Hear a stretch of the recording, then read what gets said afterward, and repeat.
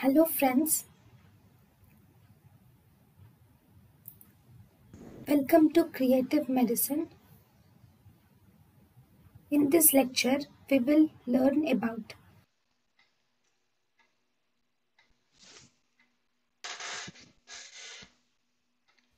management of pelvic inflammatory disease. Management depends upon the OPD procedure or inpatient procedure. Here in the management, We should give antibiotics against gonorrhea and chlamydia, and we should also give antibiotics against the anaerobes. Now, pelvic inflammatory disease oral or outpatient department management, OPD management. First, we can give ceftriaxone 250 milligrams intramuscularly single dose with doxycycline 100 milligrams twice a day for 14 days and metronidazole 500 milligrams twice a day for 14 days. Second regimen,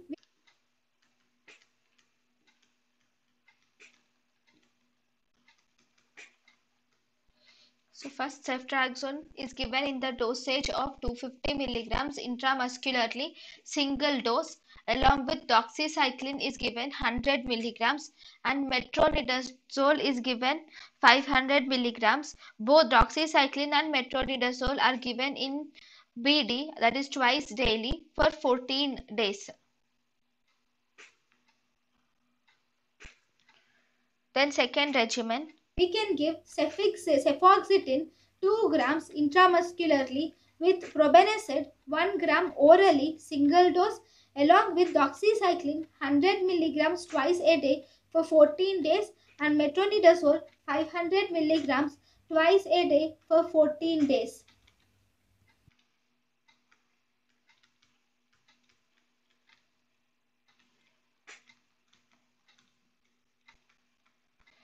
so second regimen is cefoxitin is given in the dosage of 2 grams intramuscularly. Probenecid is given in the dosage of 1 gram orally.